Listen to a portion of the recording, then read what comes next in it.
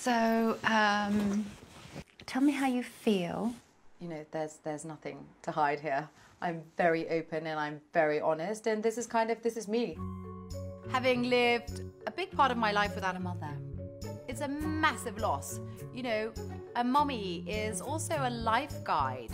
So it's about staying centered. And I'm so sorry to interrupt you right now, but exactly that.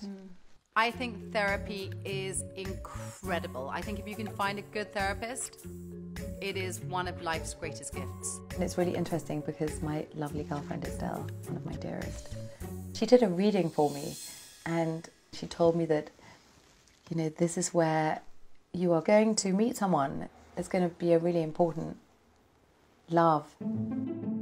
So, you remember we talked 3 years ago about... All of a sudden there was this inner voice that started speaking to me, and actually recently my antennae were really pinged into the air. I mean, they really were. So it's like a metaphor, isn't it? My heart is really opening up to this lovely human being, and I'm really excited. I really, really am. I really am. Okay. I met a really wonderful man who is younger than I, and I don't give a shit. To be honest with you, I don't give a shit. I don't care. Age is just a number. I slightly feel like I'm 16. And then I am also a very passionate woman who wants to...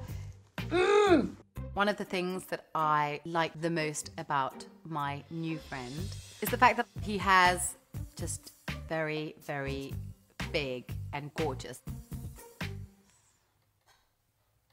heart. But I do, because I'm feeling a little bit of magic. You feel quite grounded to me, though. So even though you feel like 16 and you feel sparkly... Oops, sorry. I feel so blessed to have found you. It's always good to have input from everyone else, just to put everything into perspective and always make sure that I'm travelling a good journey. We're done.